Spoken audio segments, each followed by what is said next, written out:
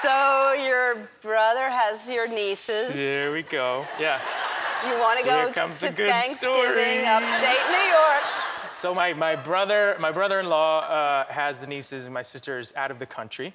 And is this a fireside talk? Is that what this is?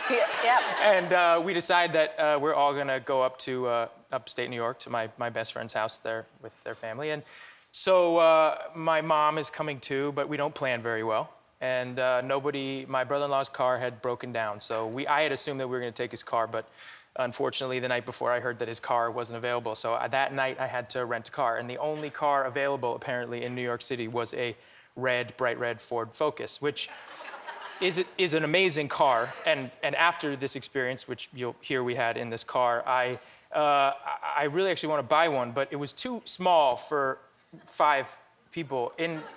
Also, my brother-in-law brought, for the 1-year-old, this baby seat that he called the Cadillac of baby seats, which is the biggest baby seat I've ever seen in my entire life.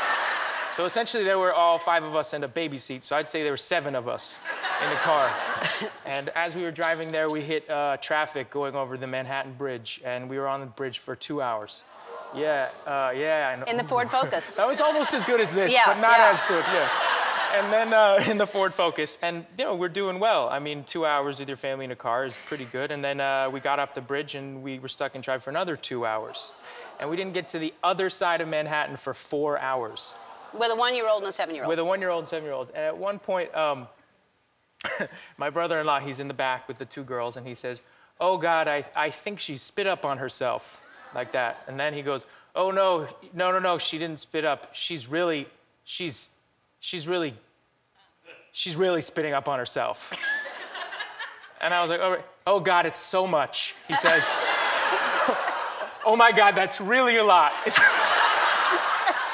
My 1-year-old niece had vomited all over the back seat of the car and all over my brother-in-law, who has a very hard time with things like that. He can handle a lot as a father, but that is one thing he cannot really handle. So he said, "Oh God, I think I'm gonna spit up on myself." Spit up on himself, I don't. Anyway, so Spit up. before I spit up on myself, I pull the car over, the beautiful red car, and we pull into a gas station, and I look in the back, and it's filled with vomit. And I'm sorry, and my 7-year-old niece says, "What's happening?"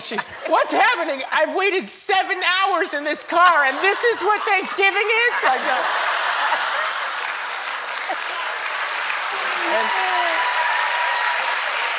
at which point I said to her, "Yes, this is Thanksgiving. Yeah.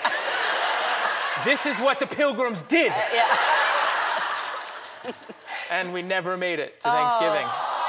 But my mother and I had made a lot of stuffing, and we had 3 pies. So on the side of the Williamsburg Bridge, my family had a beautiful Thanksgiving filled with pie and spit up. Wow. Yeah. See, that was a good story That's and the worth waiting story. for. I told you.